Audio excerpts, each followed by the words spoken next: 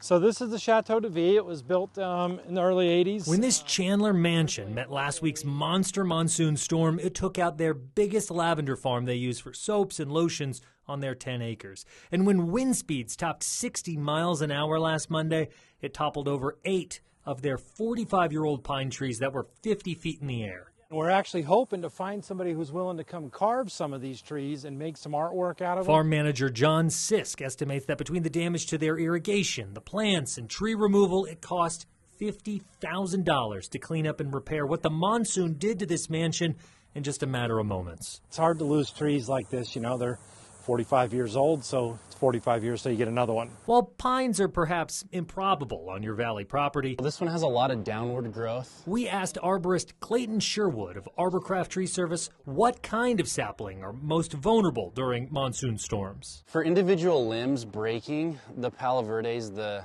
typical, it takes the brunt of the problem. He explained the Palo Verde trees act like sails, catching winds, breaking limbs, even uprooting their typically shallow roots.